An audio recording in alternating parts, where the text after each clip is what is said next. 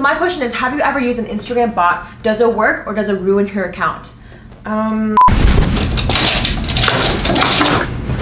Hey, welcome to hey guys, welcome to my channel. My name is Jade and today you're watching another marketing tips and tricks video on Instagram. Oh, I am just so thankful you are here. I got a question from my girl, Nita, asking about how to use Instagram bots the right way. Are they good for you? We're gonna dive in all of that and how I actually used them in the past and why it didn't really work for me. I'm super excited to just jump right in. If you're new here and you've never seen this face, what the frick is up? I'm a 17-year-old entrepreneur helping people grow their social, and I truly just feel for you guys. I understand that frustration of growing on Instagram because we all just want to be freaking famous. So I'm about to break the truth and give you guys what's really happening with Instagram bots and all that. Oh, by the way guys, I'm currently in Seattle, hence the skyline. I'm traveling, making content, but exactly a year ago, I was actually in your guys' shoes where I had exactly 1,123 followers. I'll put a screenshot, something like that. If you guys are curious, I will reveal the software I used, but I had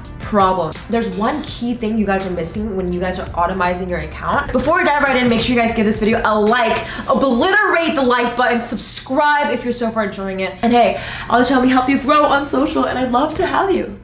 I really actually would. Okay, so basically a year ago, I was just really frustrated because I wanted to be this like influencer, and maybe you felt this before, but you just felt like you weren't big enough. Like I had this mentality where I legitimately thought that I had to have X amount of followers just to be an influencer. Insecure as fuck, like just didn't know what I was doing. I posted content about me, myself, what I liked, but for some reason, no one really appreciated it. Similarly, a subscriber, actually one of you guys emailed me, thanks for the email Nita, says, hey, my name is Nita. When Instagram first came out, I made this account having zero knowledge and I used to post random stuff on it. I never got followers except for my friends and family. What do you know, we're all on the same boat. I did got appreciation, but no followers. So my question is, have you ever used an Instagram bot? Does it work or does it ruin your account?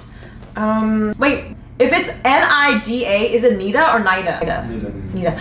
Yes, Nita! The service I used was called followedder.com. I'm not an affiliate for it, neither do I kind of recommend it just because it was so hard to use, but it did work. Currently my account has 23,000. You know, as I was growing that, you know, the first beginning stages, the 0 to 5K is the hardest one. It is it's the most painful because not only do you have to expand out of your friends and family, but boy, you gotta work hard because that first stage is when you don't have the social proof, when you were kind of just starting out, right? And you don't have the confidence. Once you have the confidence down, you can move like freaking lightning speed. So the idea is, yes, it does work. I mean, an Instagram bot basically likes for you, it comments on other people's posts so they can notice you and then follow you back. It does the following, right? I like to list it out in the 3 A's. It brings you awareness, it assists you, and it analyzes. So an Instagram bot really just helps you get the awareness, right? You reach out to people, they kind of comment back, they see your post, you get that initial eyeball.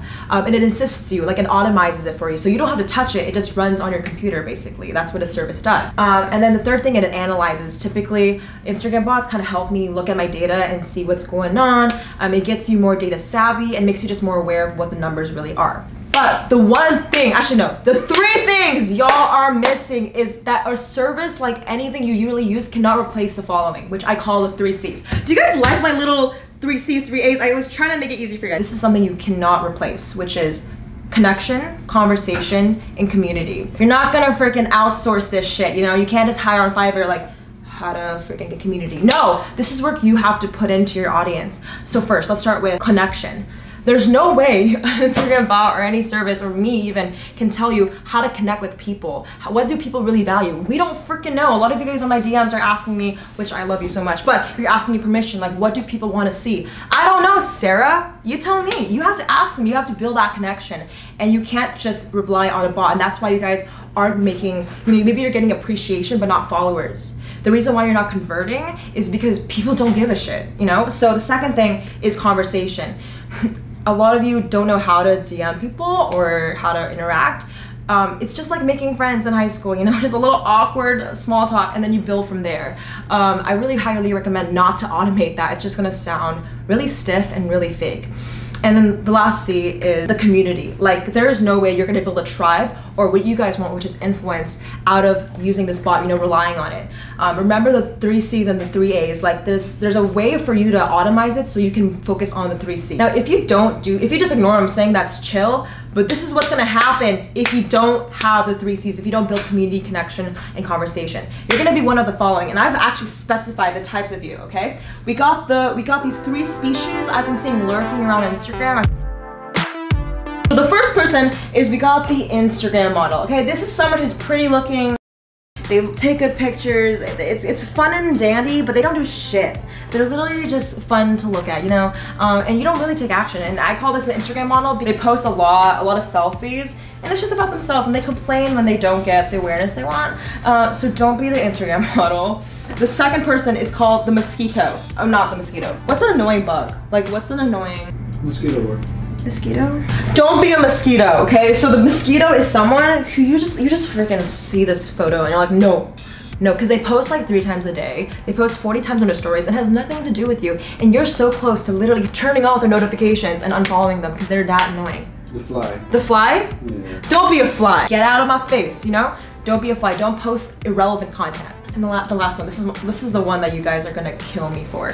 So this is the type of person that it's the nice to have around friend. You know, the friend that doesn't really do shit for you. You're just like I guess I'll bring them along to movies, you know? Like, if it's like an awkward date, you're like, oh, like I'm gonna bring the third wheel. You know, that's the awkward friend. So it's someone who's nice to have, but you don't really give a shit about them. So a lot of you guys are neither super knowing, neither super selfish. You're just like, kind of flowing, which is kind of harmful to your brand. You guys aren't realizing that. You can't just post mediocre content and mediocre distribution. You'll just stay the same. So I want you guys to be self-aware. If you can specify who you are, if you're one of these people, let me comment down below. Trust me guys, I was the Instagram model, and I was definitely the nice to have around for sure. And once you really specify and self-aware of what you're currently doing, it's gonna be so much easier, you know, to follow 3 C's, or don't even listen to me, just follow the right steps to take, and don't just rely on a bot. So Anita, back to your question. You're saying that you get appreciation, but no followers. So you're getting eyeballs, you're getting clicks, but no one's converting and staying loyal. The way you do that is just building that connection, and you cannot rely on someone else other than yourself to do it. So I really implore you guys to start talking to your fans and followers, start asking them what content they want to see, be relevant and be present. And once you have those 2 things with timing, you get the influence you want, and you'll actually receive the conversions you're looking for. So guys, that was today's video. Now, if you wanted some more of this, you guys felt some value, I actually have my Messenger platform where I typed all of this onto a guide so you can look at any time. All you gotta do is click the link in descriptions. It's free. It's gonna be lit. Yeah, so that'd be awesome. Make sure you click that link below, and shout out to the comment winner. Shout out to the comment winner. Comment on this post to be featured in the next episode. Seriously guys, check the link below. I will catch you guys in the next one. I love you so much. Greetings from Seattle. I'm coming out with more vlogs, more content. Just stay tuned. And if you so far enjoyed it and you got any value, subscribe. If you are not subscribed, what the fuck? Love you guys. Peace!